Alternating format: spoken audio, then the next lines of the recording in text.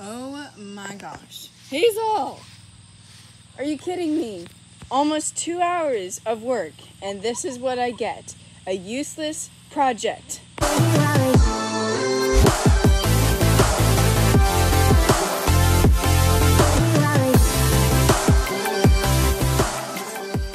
Hey guys, and welcome back to my channel. So in today's video, I wanted to show you a little project that I've been working on. I feel really bad because I forgot to record it. But anyway, yeah. Also, you're probably wondering what the heck I did to my hair. That's half what I'm wondering myself. But it looks cute, so I'm just gonna leave it. Anyway, I lost my train of thought. Oh yeah. So, over the weekend, we lost one of our chickens. Then a couple days later, we lost another chicken. And I do not want to lose a third chicken at all.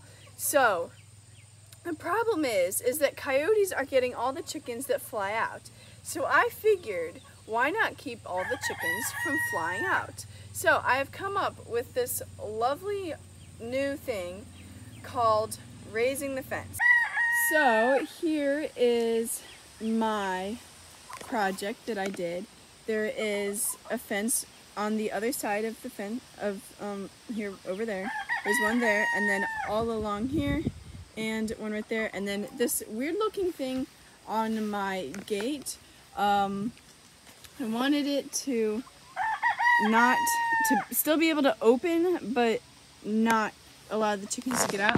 But I think they can probably get out here because Miss Hazel completely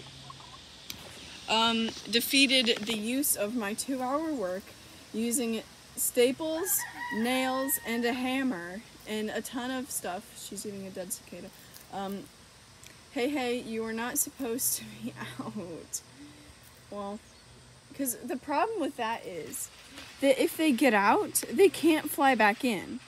So that is a huge problem that really needs to be fixed. So I'm gonna have to fix this gap over here. I'm gonna add more stuff on the other side of the coop. But I just want to talk a little bit about my my project here. So now, because of the way that I built it, I have to open the gate like this, so it goes out instead of in the pen.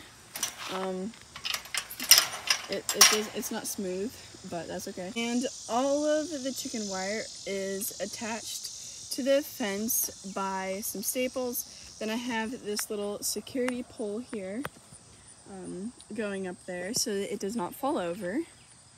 And then over here I have the tall fence that I used to block off the pullets' pen when they were in their own pen.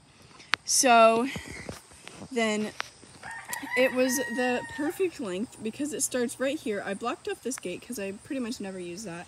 And then it stops right by the gate. So that is really good. And so now I just have to figure out how to not get Hazel out of the pen. And then my fence is complete because there will be no chickens coming out and getting eaten by coyotes, that's for sure. Thank you so much for watching this super short video that I just wanted to give to you as an update.